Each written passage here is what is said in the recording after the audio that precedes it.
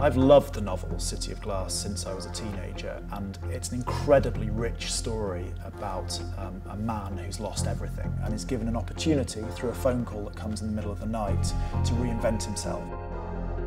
So we've built this constantly shape-shifting environment around him which allows us to plunge him through different layers of reality, fact, fiction, really putting the audience inside his head. Our design process started with Leo sending me a series of links to all of the really awful New York apartments that he's ever stayed in. The set doesn't change in the kind of classic scene change way, but we just get transformed through projection on the walls and the floor of the apartment.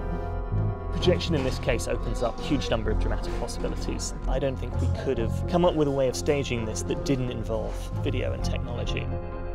Up till now we've been seeing everything in its separate, disparate elements. It's going to be really thrilling to see it all come together on stage.